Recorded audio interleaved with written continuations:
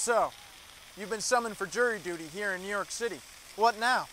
Lawrence Korey, native New Yorker, here to show you the proven steps to avoid a fate as bleak as serving the penal colony, I mean judicial system of our dirty old town. As a multiple felon and active fugitive, honestly, getting summoned for jury duty isn't something I need to worry about anymore. But that's only because I've succeeded in employing the technique I'm about to show you today. Triumphed in defeating the system.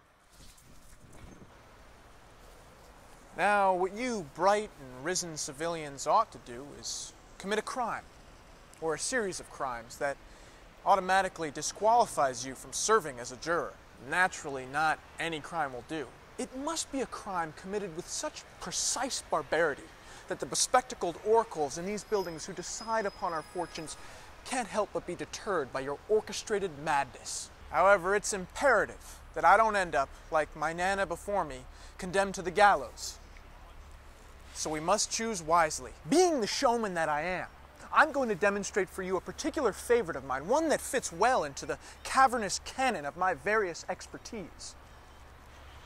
I'm going to perform for you a grand vaudeville of public defecation, one that if you correctly employ yourself, will guarantee that you get banned from jury duty, and from voting, and from driving, and from handling food, and from receiving Social Security benefits, and in all likelihood will score you some serious time in the sanatorium.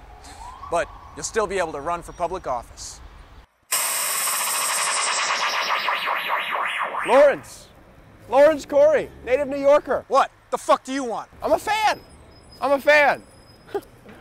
I love this city, man. I moved here because of you. Oh. Thanks. Are you shooting? Yeah, we're shooting. What's it about? It's about getting out of jury duty in New York. No way. I'm on my way to jury duty right now. I mean, I don't mean to be presumptuous. Is that how you say it? No, that's not how you say it. Could you get me out of it? You want me to get you out of jury duty? Yeah, I mean, that would be amazing, Lawrence.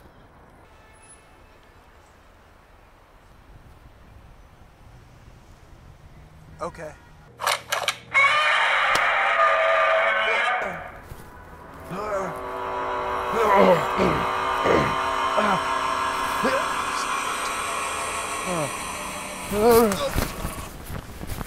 I can do that.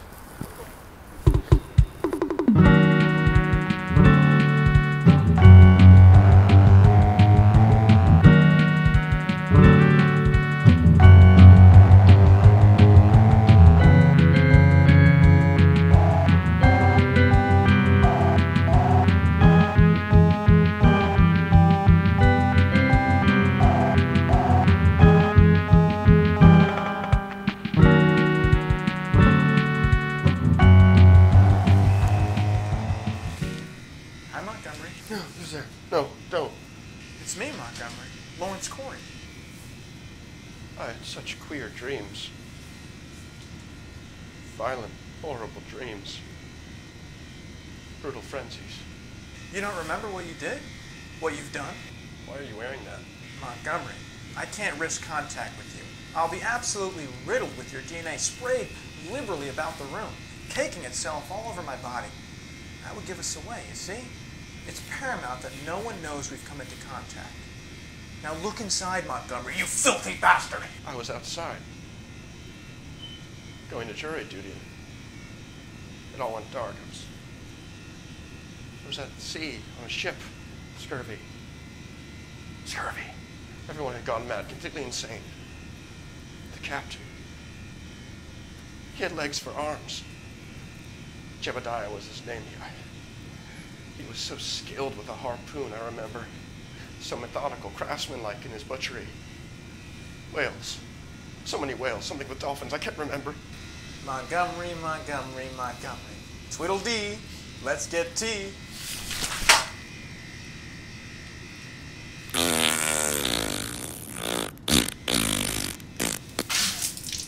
You were found guilty by a jury of your peers. Actually, the same jury members who were selected on that day that you were summoned.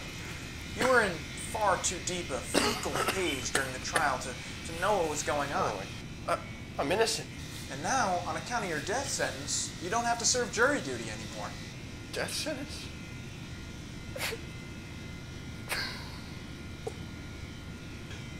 It doesn't make any sense. I would have served. Where are you from? Connecticut. Okay, well, I'm from New York City, motherfucker, so you should listen to me about how to operate here, about how this place is run. Damn you, Lawrence Korey. Damn you. I can't believe this. Vile beast. Damn you. Damn you.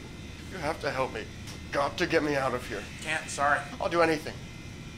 No one knows New York like you do. Where'd you get that? What? I grew it. You didn't steal it? What are you talking about? No, I believe you. I was just checking.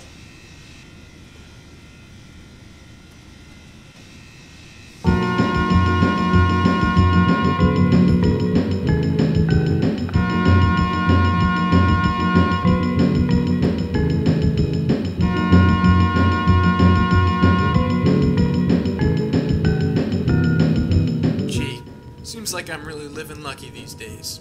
Now, what Montgomery, this mangy little thief, didn't know was that his whole conviction has been staged for the purposes of this episode, but not for the arbitrary, humane reason you think. See, according to ancient New York City myth, I mean law, having a goatee instantly expunges all criminal convictions. So, the fact that he had a goatee during his ruinous pooping spree granted him impunity from any criminal accountability, even from indictment.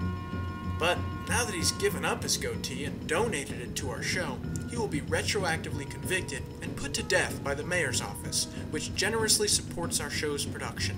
I have, however, since pasting this goatee onto my flesh, been redeemed by the authorities, legal and spiritual, for all my various transgressions, and therefore I have been summoned to jury duty where I will, as a dedicated and honorable inhabitant of Manhattan, serve fearlessly and indefinitely. Until next time, New York.